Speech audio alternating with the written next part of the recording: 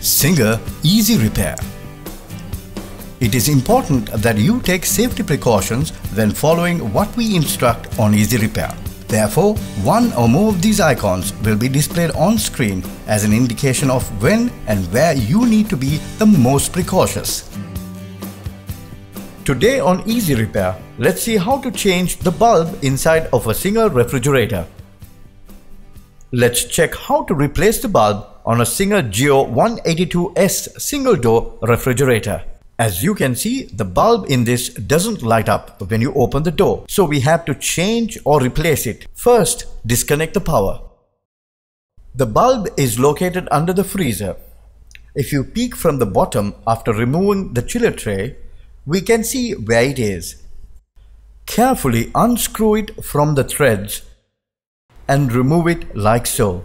This is a thread type bulb.